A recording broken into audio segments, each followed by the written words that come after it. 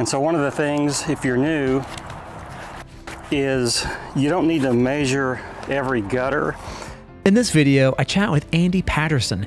Andy has multiple decades of experience as an adjuster at a major carrier, and he has just started an incredible new YouTube channel where he aims to show not only how to scope and estimate property and auto damages, but also how to repair them.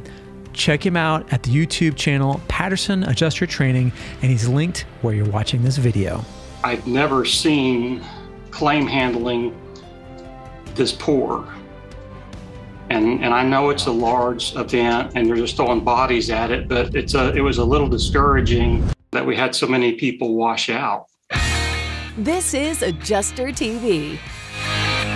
AdjusterTV is brought to you by Pacesetter Claims Service. Learn more at adjustertv.com/pacesetter. E&O provider Kaplik. Download the free Insurance for Adjusters guide at cplic.net/adjustertv. And by Crawford Catastrophe Services.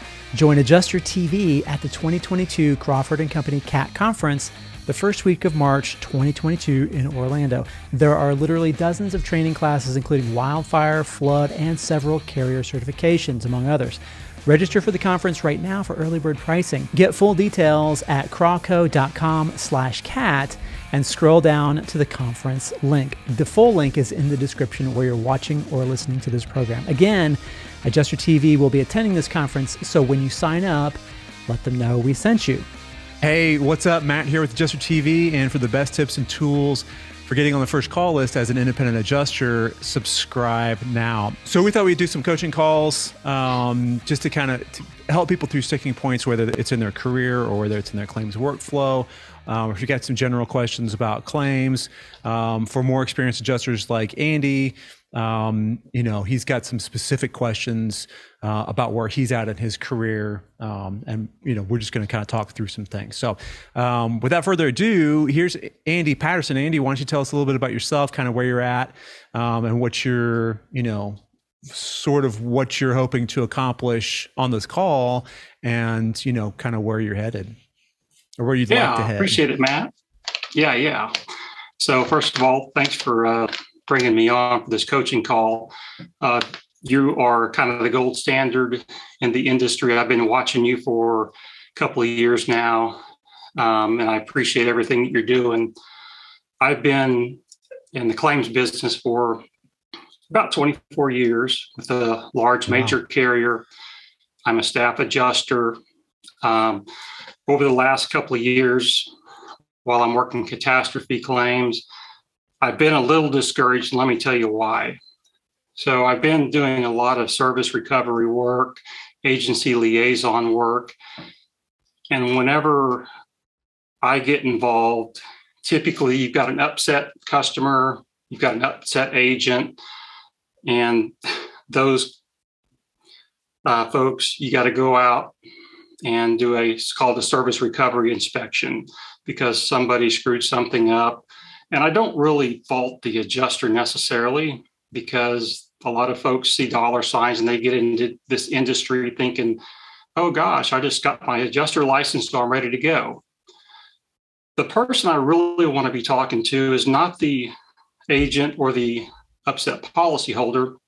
I want to talk to that adjuster before they get to that first inspection and kind of get things going sideways right off the bat.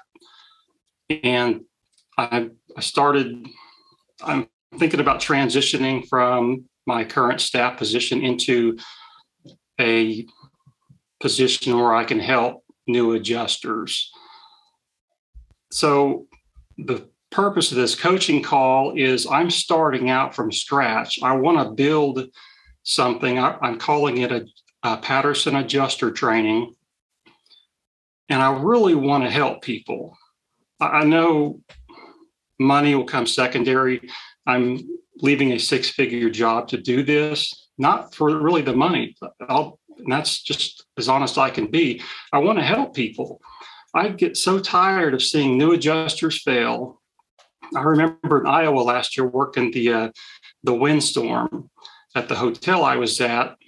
Our manager would have 3 or 4 boxes piled up at his door, in the morning where new independent adjusters, due to the stress or whatever, just put their equipment by his door and then they left, they quit. Those people could have been good adjusters if they would have just had a little bit of training up front, a little bit of coaching up front. And so that's what I want to be involved in. And so any advice you can give me for this new venture is what I'm after. Okay. So, well, first of all, let me just compliment you on your set. It looks absolutely amazing. And you clearly put some work into it. So bravo, kudos there for sure. That looks really cool, especially is that the mouse right there? Yeah. Right. Yeah. So, and we can certainly talk about like gear and, on the other side of things. I mean, I'm sure there's people out there who have some interest in, I know that there's adjusters out there with YouTube channels and things and social media presence, who have questions about, gear, software, and that kind of stuff, which we won't spend a whole lot of time on since this is for claims. But I would say, I mean, for 24 years, that's a long, long time. And were you with that same company that whole time? Yeah, I started in 1998 and been with them ever since. Okay. So you've worked your way up in the corporate ladder, and I just have a question for you, and this is something I think that could be instructive for people who are earlier in their careers, who may be contemplating going from, choosing a path, right? Choosing a staff path or choosing the independent adjusting path. It's been my kind of my experience. I have some brief staff experience, but I could see that there's a ladder there, right? There's a clear, defined path where you can take big steps up, and you can climb a ladder and you can be making low-ish,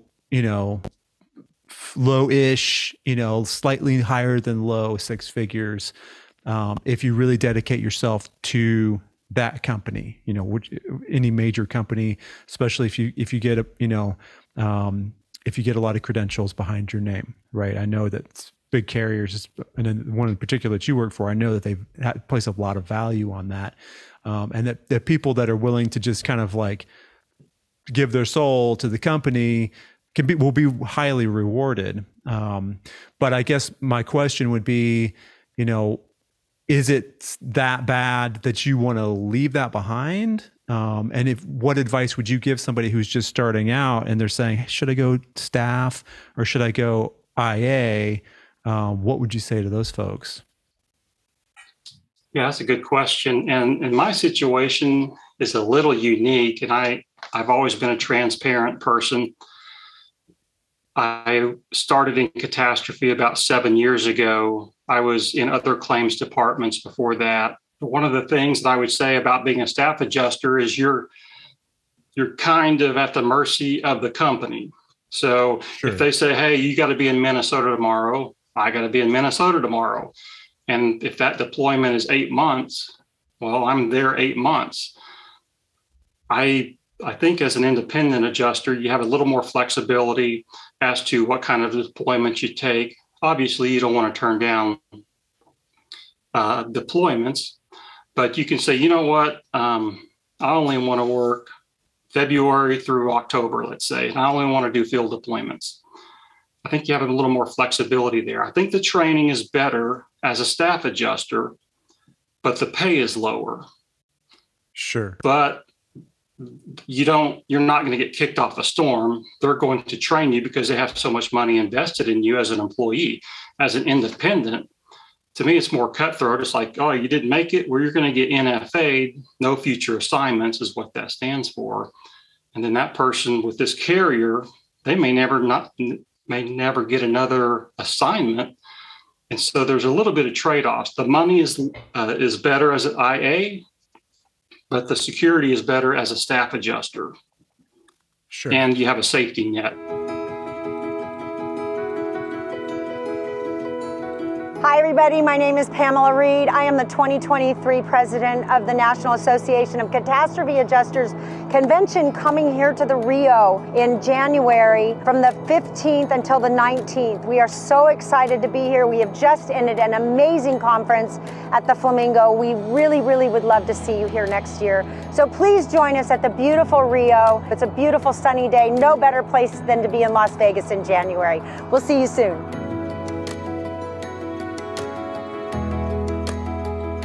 Want to work from home? I thought that might get your attention. I'll cut to the chase here and tell you that the IA firm Pacesetter Claim Service frequently has work from home opportunities for the field and also for desk work, which, let's be honest, really just means work at home in your PJs. Still want to work in the field though? Pacesetter's Evo platform is fully integrated with Hover. It is the best of the app-based claims handling systems out there right now. Technology is moving faster than ever, and Pacesetter is right there at the cutting edge. We put together a free guide to maximizing your productivity while working at home in your pajamas, along with a link to apply to this dynamic firm, and you can find both at adjustertv.com/Pacesetter. As you well know, when big companies do reorganizations, anything can happen. You know, you might be told that you're, the territory that you're in just got merged with some other territory, and somebody else is going to be handling stuff in that area. And, sorry, here's a severance, or you can go to Alabama, or, whatever. Right. So to be, totally transparent about the whole thing, I think that nothing is safe, like purely, like completely, totally safe. However, you're right. And I totally agree that there's like IA firms, let's put it this way, IA firms on major catastrophes have limited resources to help people, new people. The carrier, some carriers have a lot of resources to help new independent adjusters, but they also have resources to help their own staff people. And if you start to spin out, there's going to be a lot of help there. You've got a team, right? So you're always checking in with the team. On the IA side, you have a team, but you could on a big like hurricane deployment, like a really big one, like Sandy or something like that. You have no idea. You could be kicked around to a different team, and you might get an email on Monday from somebody saying, "Hey, I'm your field support manager. If you got any questions, or let's do some ride-alongs or whatever. Here's my contact info." And then on Tuesday, get an email from somebody else saying the exact same thing, because they just shuffle stuff around. People come and go. It's chaos. Let's just put it that way. The training resources. I hear people sometimes, and you tell me what you think about this. They'll say, well, what you should do is go become a staff adjuster at a big carrier, let them train you and work there for like 6 months, and then quit and go be an IA. Like, what do you think about that particular piece of advice? It's probably not a bad deal, but I'm a little bit old school. I'm a little bit loyal. So if that was my goal, I would probably just stay on track just to be an IA and just forget about getting the training with the carrier and then quitting and going somewhere else. Because that costs a lot of money for the carrier to bring you on as an employee to train you. But, there's nothing wrong with it per se, because there are no guarantees them bringing you on as an employee that you won't get fired. But on the flip side, there's no guarantees that you're going to stick around. You do have to get training. That's what I've been seeing is a big problem. I just finished up a 4.5-month deployment working Hurricane Irma. And now granted, all the files that I was involved in, there were problems, but I've never seen claim handling this poor. And I know it's a large event and they're just throwing bodies at it, but it was a little discouraging that we had so many people wash out. Yeah. Yeah. How many other like major like CAT events like that have you personally like been on? Like, how's it compare? Is IDA like unique in that way, or is it just kind of par for the course? Yeah, kind of like what you said, it's chaos. I mean, you've worked large events like Irma, Michael, Florence, worked those. It's kind of like controlled chaos. I think what you preach is first contact settle. All of the problems most of the problems I dealt with, if that person would have first contact settled, it would have been great. But yeah. I had one independent adjuster get tracked down in Target by a policyholder wanting to know where their estimate was. And this was 4 weeks later. Yikes. That's not good. Oh, that's scary.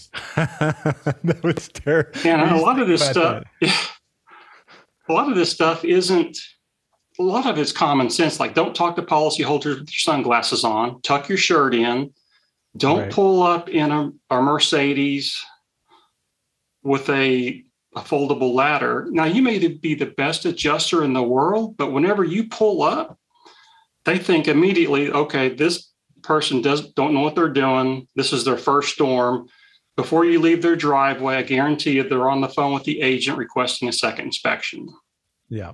That's just how it is. If you pull up in a pickup truck, probably a different story. Yeah, or something that's just forgettable, right? Just like a late model sedan or SUV or like a mid-sized pickup truck or whatever that's like white or, you know, green or something that's just nobody just going to notice it. But if you pull up and adjusters do this, they get their first few big paychecks and then they decide, I got to have a brand new, you know, Dodge Ram 3500 with chrome and, you know, shiny wheels and a lift, or a Yukon or something that's got, it looks like the president's motorcade pulls up when they, you know, they roll up. Yeah. And that, first of all, I mean, putting all those miles and all that's a lot of wear and tear on a vehicle, and especially for an expensive one. And second of all, you know, if you go to the homeowner's house and you flub their claim or you deny it or whatever, and they look out and they see a Mercedes sitting out there, you know, and you're putting a little telescoping ladder in the back of the trunk, and you just walked off denying their claim. I mean, they're going to be, well, you know, I can see where all the money that I'm spending on this insurance coverage is going, and they're not going to pay me because they want to pay. The adjusters are all driving Mercedes. It's one of those common sense things. And I know a lot of carrier certification trainings, they cover that. They say, listen, you know, let's just keep it forgettable. You know, it's like the most like stealth vehicle you could drive in New York City is a yellow cab. You know, it's just like, you don't remember what it was, right? Because it's nondescript. So I guess as far as like, you know, you're thinking about transitioning to becoming an independent adjuster, correct? Yeah, basically. I want to start a YouTube channel, and what I want to do is put some good content out there. What my goal is to show people how to do an inspection. Like, I've got a house, they have a fireplace leak, got some drywall that's damaged. It's in it's called a bonus room in their house. What I want to do is I want to do the inspection, film me doing the inspection, then show people how to write the XACTIMATE estimate. But then I want to go and do the actual repairs. So that way a new person or even an experienced person can see the whole process from start to finish. A lot of training out there involves scoping, writing the estimate, but the piece that's missing, I think, for new people that don't know anything about home construction is, gosh, what does a contractor really do? Right. Is this a hand texture? Is this a machine texture? What is it? And I think that will bring the repairs and the estimating, the inspection full circle. Do you think that would be helpful to folks? I do. And you know, not to put too fine a point on it, but you know, when people say, well, how do I learn construction? Because construction is a big piece of it for property claims. It's really, really big piece of it. You have to have some fundamental knowledge, right? So you can, you know, pick up a book on basic framing and basic wiring and all that kind of stuff, and have your eyes glaze over as you're going through it, or try to like look up YouTube videos on, you know, what, you just name it, roof replacement or windows or whatever. And what you're going to find is they tore off an old 3-tab and put on, you know, wood shake or metal shingles or something like that. Or they pulled off the vinyl siding and replaced all the siding with hardy plank, right? So it's not what we typically do if we're not wrapping a house or whatever. We want to be able to see like repairs, right? Like, is this repairable or do you have to replace it? We want to see, all right, so they're only going to replace this one side of siding, a vinyl or steel or whatever it is. And what do they do when they tear it off? What comes off with it, right? What happens to the nails and the debris? What do they do when they get to a corner? What do they do around windows? There's no videos out there that show that I know of. Or in no place where they're like collated together in like a curated like sequence of, and I'll be totally transparent with you. We've actually shot some of that stuff. It's by no means comprehensive, and I don't think we'll ever be able to make it totally comprehensive because there's just so many things. So 100%, Andy, if you can do that, if you can be like, all right, well, here's the policy considerations, here's customer service considerations, here's the scoping and the estimatics part of it. And now here's what it looks like when the guy's going to come out and do it, right? Water spot on the ceiling, one of the most common claims. And as you know, probably one of the most screwed up claims. So simple, but people write the wrong thing. They don't, or they don't write it at all, right? But they need to know, do I need to scrape the whole ceiling of popcorn texture, or just the area? Can I blend it? What does it even look like? Facing a lawsuit can be a terrifying and stressful experience, jeopardizing your years of hard work and success. If you don't have adequate insurance coverage as an adjuster, you're putting yourself at great financial risk. If you make your living from handling claims as an independent adjuster, then you must get errors and omissions and general liability insurance coverage. It doesn't matter if you're a 1099 or a W-2 or you work carrier direct, protect yourself with professional liability insurance from Kaplik.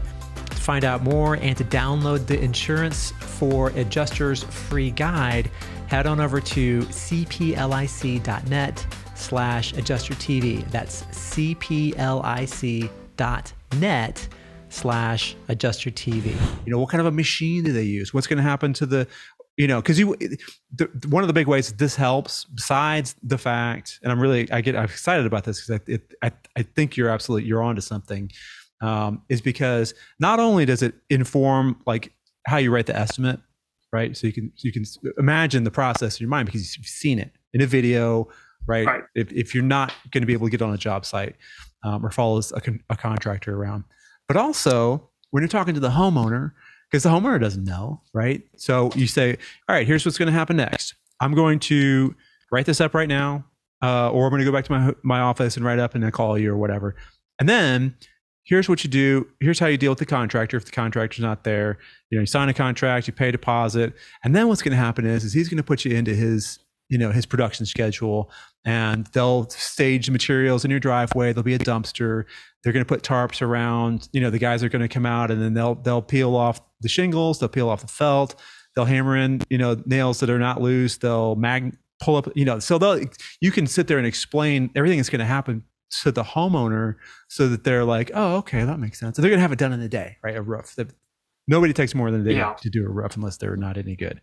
And then you can also have intelligent conversations with the contractor and you can negotiate with them. You can look at a job and say, I know we need to do the drip edge. We need to do the ice and water. We need to do the ridge. We need to do these vents, those vents, the chimney flashings.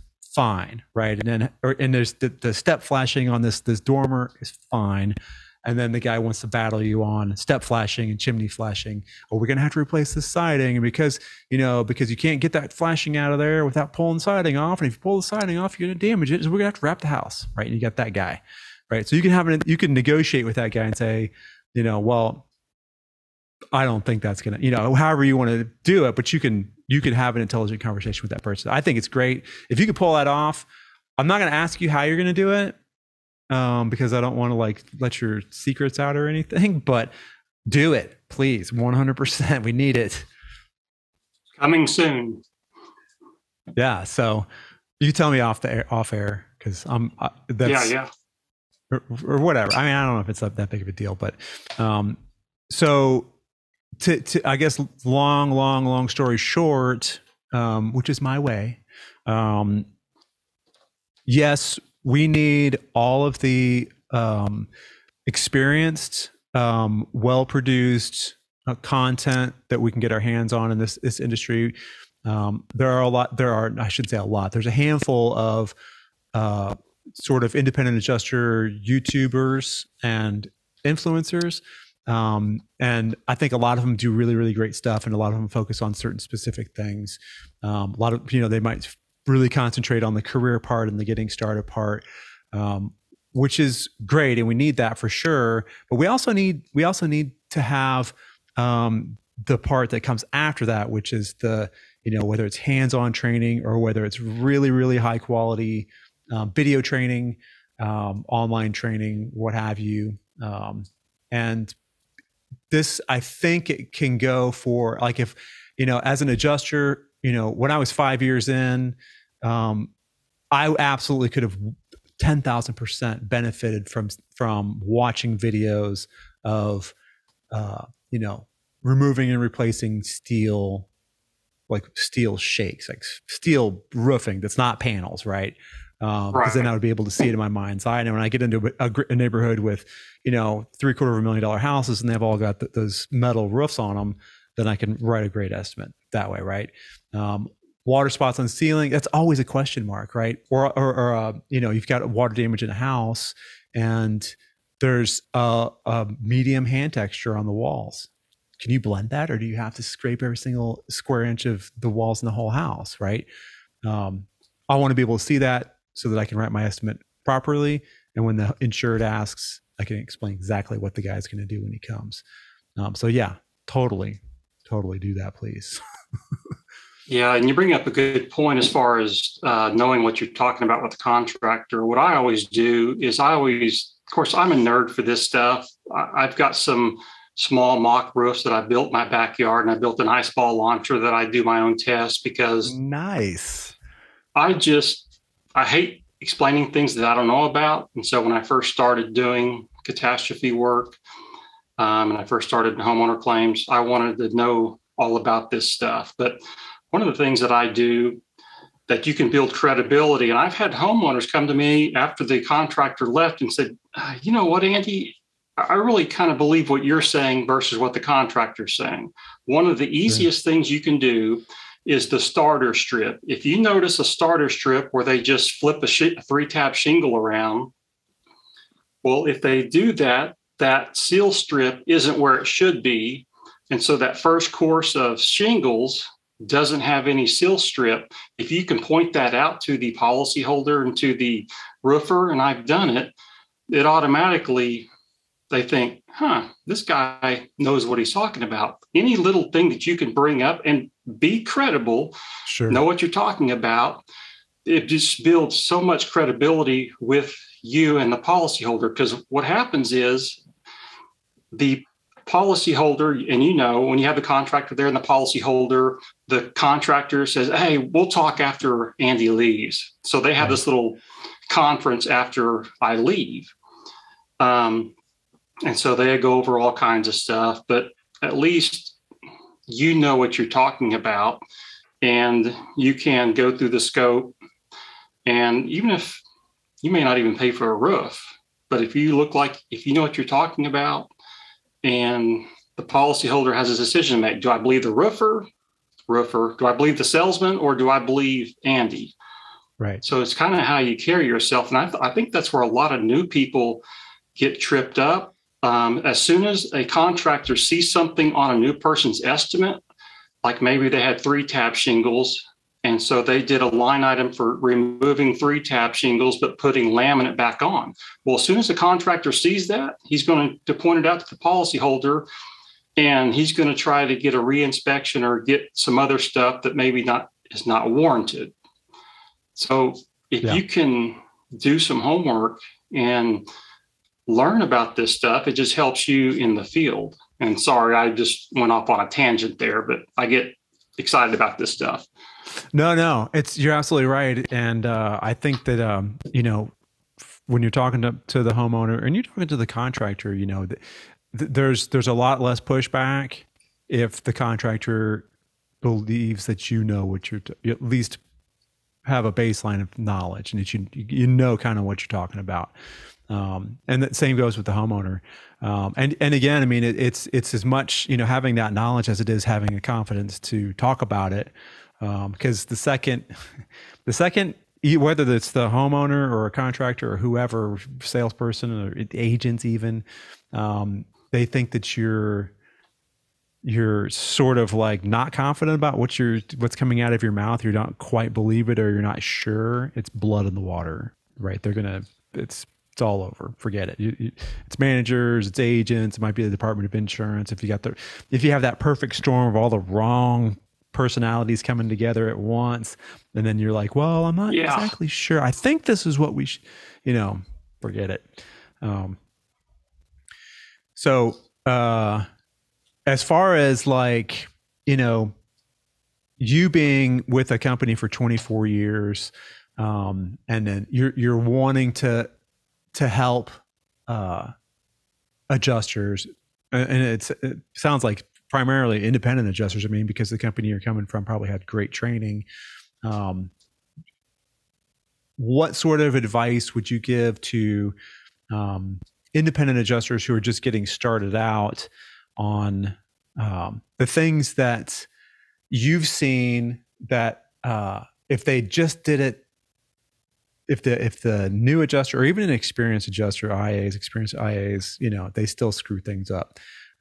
If they had just these like baseline skills or these things lined up, or if they did this instead of that the claim would have been, like earlier you were saying, if they just closed on site, it would have saved like all this headache and everything else. What are some other things that you could kind of, share for new folks or even experienced adjusters who, drop the ball? Because we do 100%. I've done it. I mean, yeah, and I have too. It just goes with the territory. One of the things that I do, and this may sound silly to some folks, is I write practice estimates in my downtime.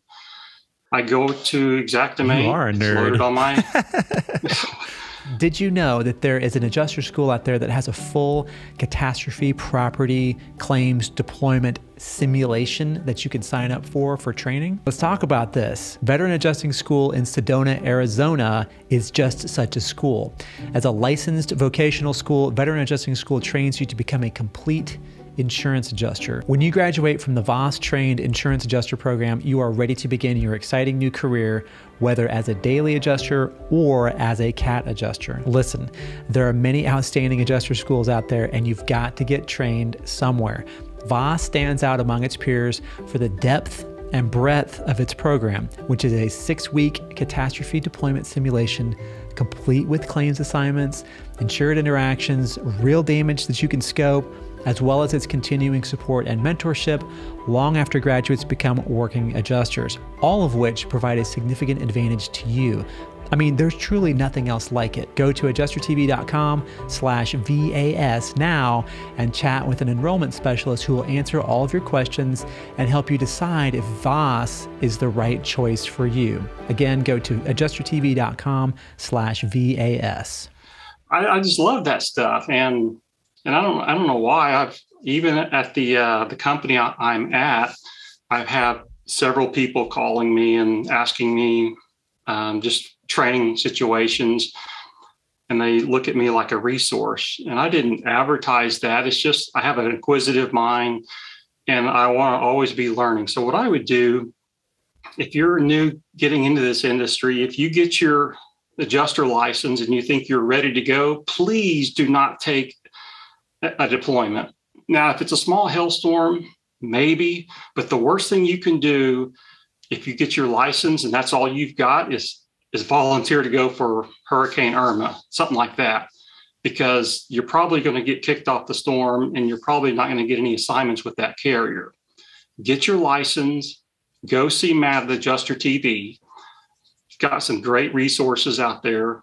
There's some YouTube videos out there. You need to learn how to do an inspection, what that process looks like, learn how to write an estimate, a competent, complete estimate, practice the discussion with the policyholder. Matt, there's so many things that can trip up a new person. most of the hurricane claims you're going to see is some damage to some siding, some shingles missing, maybe a few leaks on the inside. That's 90% of the hurricane claims you're going to see. 100%. So practice writing those kinds of estimates. Look at the policy. That's another thing. One of the things that trips new people up is ALE. What does the policy say about that? How is it paid? Tree debris removal. That's another one. I was in Houma a couple of months ago, and there was 4 independent adjusters there. This was their first storm. They all had their license, and they said, we're ready to go. They were working a customer care tent, and they were hoping to get out in the field. I said, well, I hope you guys don't get sent to the field. And they're like, why? We got our license. I said, you guys aren't ready. I said, what can you tell me about tree debris removal? And I said, what's that? And you know, Matt, in a hurricane, you're going to get that question probably in the first 5 minutes is when you make contact with the policyholder. Yeah. There's so many things that they need to be prepared for. Your channel is probably the best resource out there for folks to prepare them for what they're going to get into. It is a great career. I've been a staff adjuster, so I'm a little bit, it's a little bit different for me, but it's been a great job.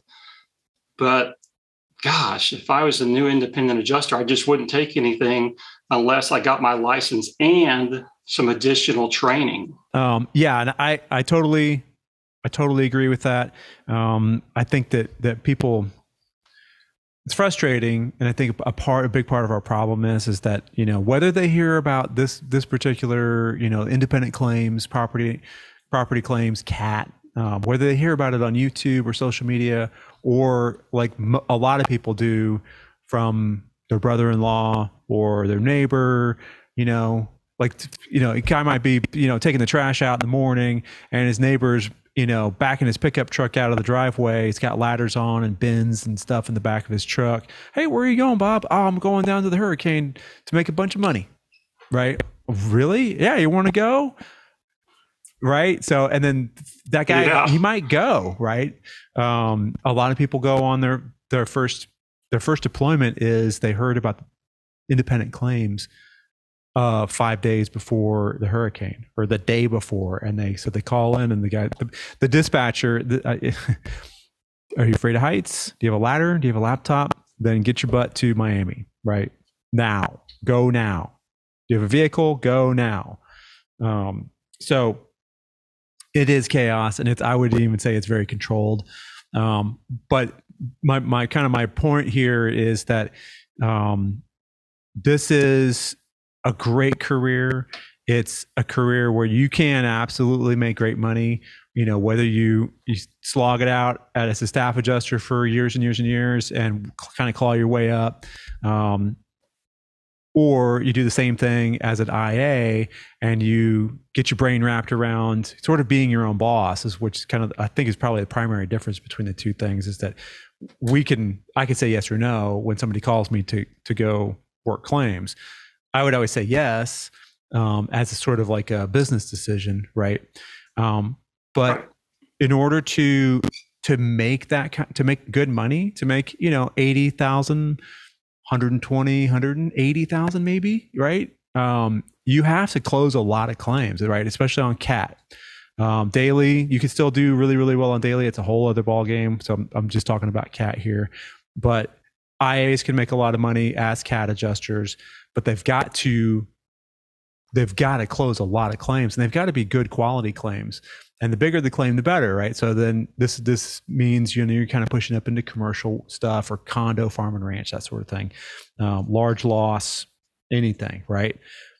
But you're not going to get there to the point where they're giving you a lot of volume if you don't have training, right? If you just get a license, get a level 2 XACTIMATE certification, and be like, I'm in, let's go. I'm going to crush it my first year. I'm going to, you know.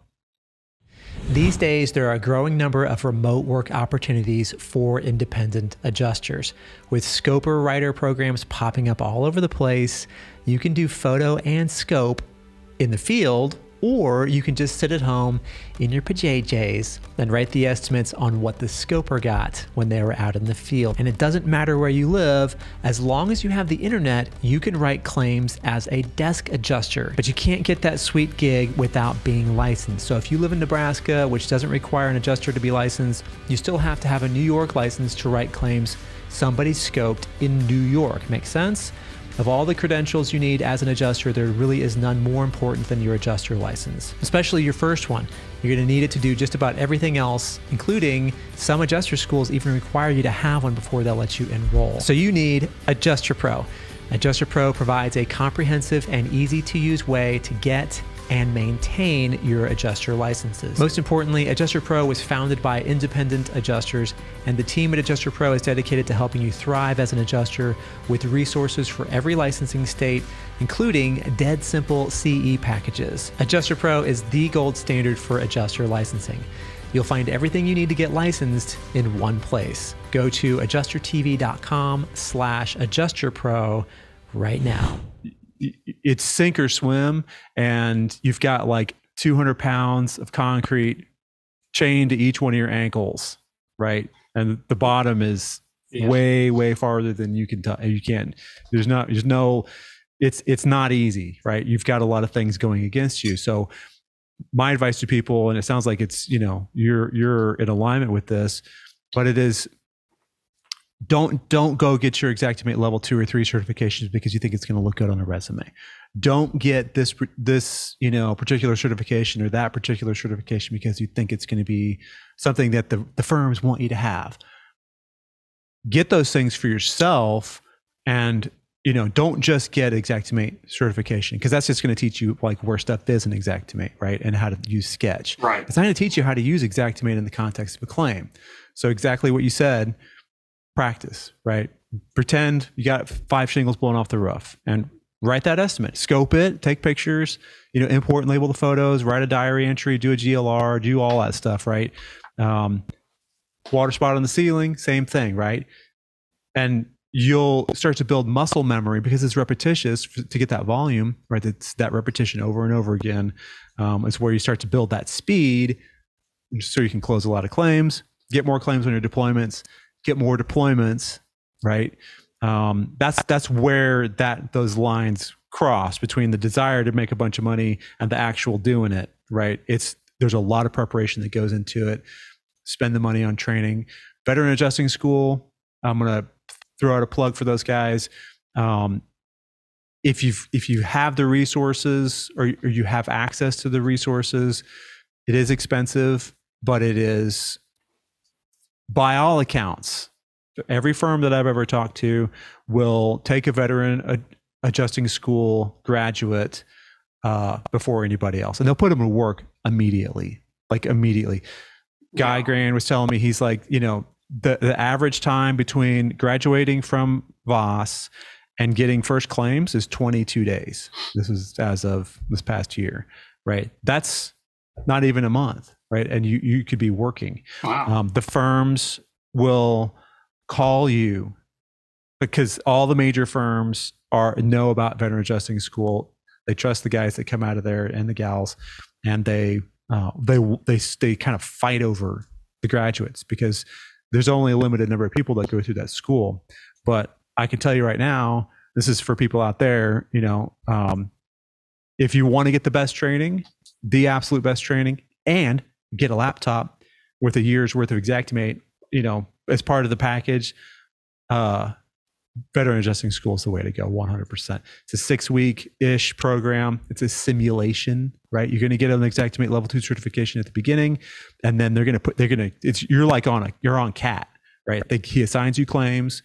You have to call insureds. You got to go and meet them. You got to meet with, you have to do everything that you would do on CAT.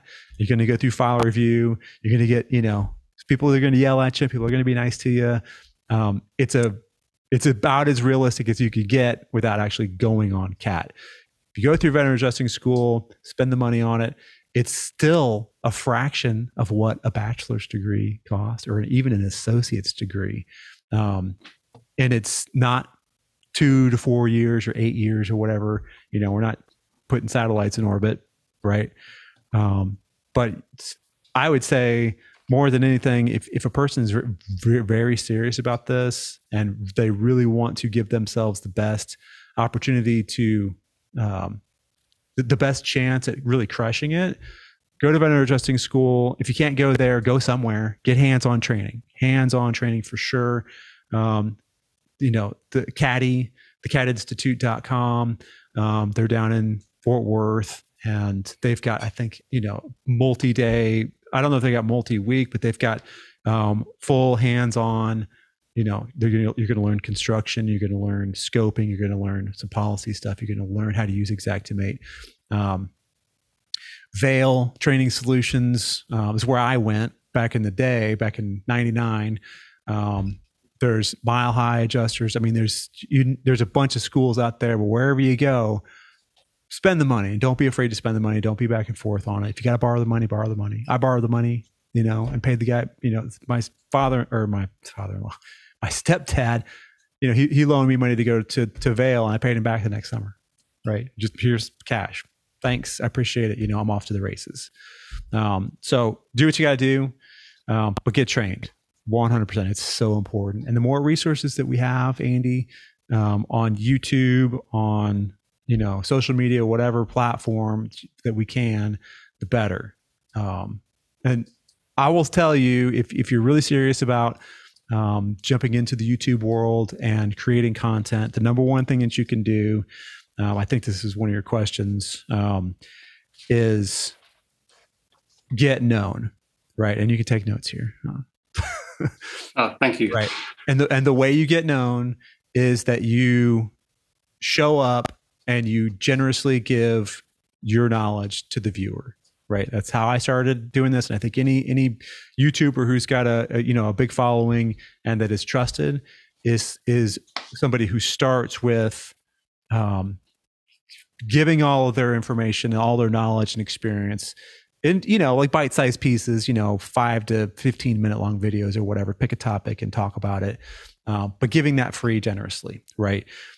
Later on, and this is sort of the path that I took, I would talk to my viewers, right? My people in my audience, people would email me and ask me questions, or they, DM me or whatever. And I started to kind of get a feeling for where everybody's big pain points were. And then that's where I started to build my more advanced training, the stuff that I was charging for. And it was, I didn't launch AdjusterTV Plus until I think it's been going for, this will be the second year. So 2020, I remember, by the way. Yeah. Well, thank you. I think I started it in the summer of 2020. So this will be going on in June or July. It'll be two full years. But I started AdjusterTV in 2018. So it's been, it's been a little while from the beginning until I put something out there that people actually, find a lot of value in. I have another course. It's a time management course that no matter how much I talk about it, people, they don't seem to be that interested in it. Is what it is. I share my how fast I was a fast adjuster, right? I was one of the guys that was fast, but I was only fast to the point to where it didn't degrade my claim quality, my customer service, it's a balance, right? So that course is what that's all about. It's hard to sell it because it's hard to say, well, time management's the most important thing. Here's actually how you do the time management piece, right? But every training that I've ever been to, and you concur probably, they will say, well, you got to be really organized and you got to be really good at time management. And that's all they say about it, right? And now let's talk about Windows, right? They don't ever tell you how to do it. They just, they throw you out into to the wolves, you've got it in the back of your mind. Well, I got to be organized and I got to have good time management. How do I do that? And then you spin out, right? Because nobody showed you how to do it. But yeah, so to kind of circle back, give your knowledge freely, show up once a week on your chosen platform. I pick one, and whether it's YouTube or Rumble or Twitch or TikTok or whatever it is, Facebook, I don't know that it matters that much. But just be there once a week, every week, from now until you decide you don't want to have Patterson, claims training or whatever anymore until you're done with it. Show up every single week. Yeah, I've shown up every single week. Maybe missed one, right, because of travel or things going sideways somehow. But those are the things. Those are the biggest pieces of advice I would suggest. Get long measurements with the best, most durable tapes for commercial and industrial use. That means you, adjuster. Use code AdjusterTV at checkout for a discount on anything at ustape.com. As an independent adjuster, do you feel like you only have bad, expensive choices for health insurance plans? And when you have to use the insurance, you'll have to pay a lot out of pocket? Makes you wonder why you even have insurance in the first place. The stakes are high. Having no coverage puts you and your family at risk. It doesn't have to be this way. You want peace of mind with common sense health coverage you can count on. That doesn't include things you don't need. You need real insurance with world-class protection from established carriers, not health sharing and not cobbled together prepaid medical. And you shouldn't have to wait for it. Get approved in days, not weeks. There is no risk and no cost to see if you qualify for these high-quality plans. Not everybody will qualify, but you've got nothing to lose by getting a free consultation.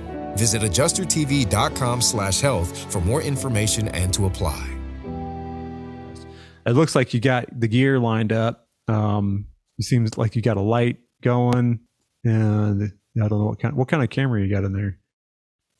It's a Sony ZV-E10. Okay. It's a Canon M50. It's Sony's version of that. It's 4K. Okay. DSLR. Yeah, I've been watching a lot of Think Media videos, so giving them a plug. Yeah, those guys are good. Yeah, Video Ranking Academy. That's pretty sweet. Yep. So, and again, it's just like getting into claims, right? You're out there looking for information, and you're trying to find the most trustworthy source. If you want to help people, then you become the most trustworthy source, right? And we talked about this when we were at NACA. I think I talked to you about this, but yeah, I don't consider anybody to be my competition, right? Not because I'm like, I think I'm better or anything, but just because I want people in here with sharing their perspective, their point of view, because everybody, there's one kind of main track you can go down, but you can go down in different ways, right? So, the Andy Patterson way could be a little bit different than the Matt Allen way, or the, whoever else is out there way, right? Everybody's got their little, and also their sort of like personality, right? So people may like watching you better than they like watching me because they think you're funnier or you're better looking or whatever, right? I do it. Like when I was learning like digital marketing and stuff, there was like influencers and people that I was like, look like they got great info, but a person's voice drives me straight up the wall. I can't even with that person. So I'm going to go over here to this other person. That's, totally random, but so I think you're on the right track, Andy. And I want you to do it because the construction thing, doing the restoration piece is massive, especially if you're, it's just, if you're videoing yourself doing the repairs and talking through it, right? That's gold, priceless. Yeah. One of the things I really appreciate about your channel is the video content is excellent. I can't stand those YouTube videos where you have a guy in his garage and you got junk falling off the shelves and he's got his iPhone taped to a dowel rod or something, right, and is cockeyed. Your video is great. And that's what I've always appreciated about you. Your AdjusterTV Plus is fantastic. You're, like I said before, you're the gold standard. I've talked to a lot of independent adjusters who've mentioned you. But a lot of this is the responsibility falls on the person that wants to make this a career to check out your channel. I watched a video with you and Guy Grant, and Guy Grant says, if you get your adjuster license, you're not going to get into this industry unless you expect to spend some money. And that's true. Yeah. you don't have to get a college degree, a technical school, a welding school. You don't have to do any of that. But you do have to spend a little money to get prepared. Got a little skin in the game for sure. One of the things I wanted to mention is you mentioned about these adjusters coming to independent firms after going to Voss and being prepared. Yeah. It seems like we should have some sort of industry standard where we could test these folks. Some sort of like I don't know, like some sort of score. Yeah. Like a ranking system, or have you heard anything about anybody doing that? Could be like something like an AdjusterScore.com. Yeah. Yes. So thank you for bringing that up, Andy. I appreciate that. And I'll talk about it for just a minute and then we'll kind of wrap up because I got another call here in just like 10 minutes. But Adjuster Score is sort of a way to take all the things that you've learned as an adjuster, as a new adjuster, or even an experienced adjuster, and prove it.